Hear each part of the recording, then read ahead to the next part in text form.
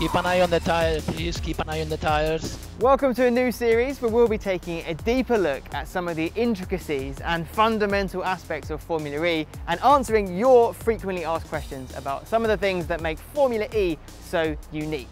I'm Saunders CB and this is Formula E Explained.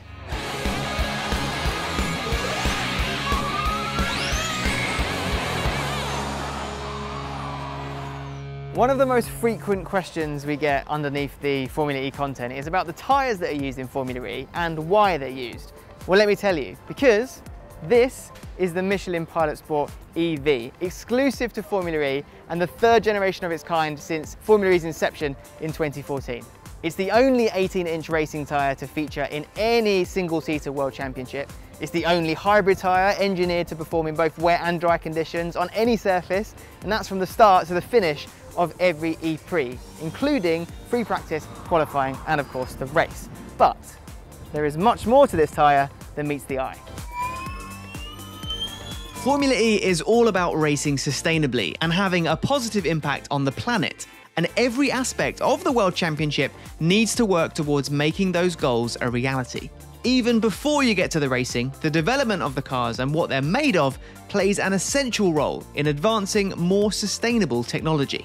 Tyres are one of, if not the most, disposable part of a race car, given the fact that they can only be used for a set amount of time before being rendered unsafe or unfit for purpose.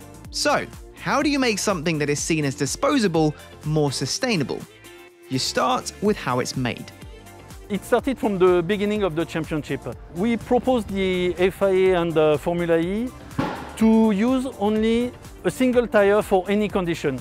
For very cold, very hot, dry or wet. The idea to produce less tyre as possible with the less raw materials was also the first idea. We had to mix the mindset of the motorsport spirit, but as well the road purpose mindset. The sustainable credentials of the tyres used in Formula E has improved every year. Since the first season, Michelin has managed to shave around 20% off the weight of the Pilot Sports used in Formula E, without any huge loss to grip or tyre life. It may not sound like a lot, but that works out as a saving of 9 kilograms per car, which, as we know, goes a long way in racing.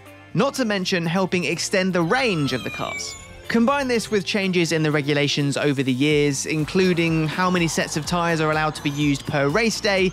In Season 7, this allocation has been reduced by 25% per single race and by up to 50% at double headers, meaning fewer tyres need to be made, shipped, and recycled than any other FIA championship. This could potentially see savings of 720 tyres over the course of a season, with 50 tonnes of CO2 equivalent less emissions produced and a 29% reduction in the overall impact of the tyres. Now that is the sort of progress we like to see. But the life of these tyres doesn't end at the checkered flag, because 100% of the tyres used in Formula E are recycled and go on to have a second life. All our tyres after each event got back to the warehouse, and then after they are all recycled. So we have a different way to recycle them. The first one is in a cement plant, to use them as energy, and it replaces basically the use of petrol for that, so that's the first thing.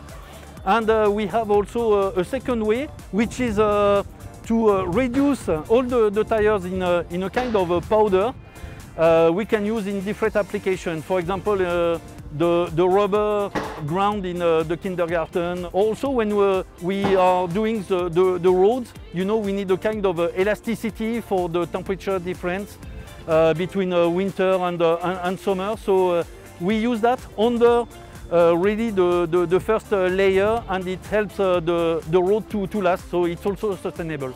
So that's how they're made and how many are used, but what about racing on them? Here's Nissan Edam's drivers Sebastian Buemi and Oliver Rowland to tell us. Formula E tyres, what are they all about? They're a lot different to pretty much anything else you'll ever experience in terms of tyres. We have a little bit less grip, which means that the speed in the corners is not as good as if you would have some slick tyres. Yes, it definitely makes racing more difficult and closer just because the cars are sliding more, so you need to look a little bit after the tyres, but at the same time you need to be pushing close to the walls, and the slightest mistakes make you hit the wall or lose a lot of lap time. One of the biggest elements is having to adapt as a driver. I think in Formula E that is a huge part of the racing. So clearly the driver has a bigger impact than in maybe some other categories. From this season onward, we will only have 2 sets of tyres for a double header or 1.5 for a normal weekend, which is not easy to handle because you need to look after them, but on the other hand it shows how good they are because you can do the whole weekend nearly with 1 set of tyres. As a driver, of course, I want more grip, I want to go faster, and I'd love to have slick tyres. But this is a particularity of Formula E, and I kind of like it because it makes racing exciting. And not all the drivers love having 1 set of tyres, but I love it, the fact that I can use the same set of tyres, dry or wet. Well, it's a bit of rain. What's wrong with you? It's bullshit that they stopped the race because it's raining. We've got all weather tyres. Yes, so Michelin obviously uses Formula E and the tyres they provide to the team as a laboratory for normal road cars. So you can expect to see the technology at some point that we use in the race car onto the normal road cars. Impressive stuff, and definitely one of the factors that results in Formula E having the close and competitive racing that it does. Give every driver the same tyres, and the onus is then on skill, racecraft and mastery of those other characteristics like energy management. The development that goes into making these tyres perform in such demanding conditions then goes into the development of road car tyres, making them last longer and perform better too for non-racing drivers. So much so that in Berlin last season, Michelin Track Connect, a Michelin designed and developed sensor placed inside the tyres, was used to harvest real-time data as the cars raced. A first in international motor racing that, after analysis, allowed Michelin to run lower tyre pressures during the last 4 races of the season and provided the drivers and teams with increased performance, better traction and greater consistency.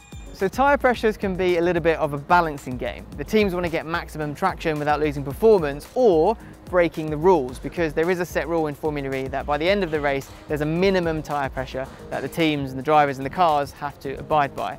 And when you're racing around a track for 45 minutes, the tyres are warming up, and with that comes an increased tyre pressure. So, long story short, the teams have to set the tyre pressure right at the start of the race to not go over the limit by the end of the race. So there we go, pretty much everything you need to know about Formula E tyres explained. Let us know if there are any other characteristics of Formula E you want to know more about, and we will make it happen.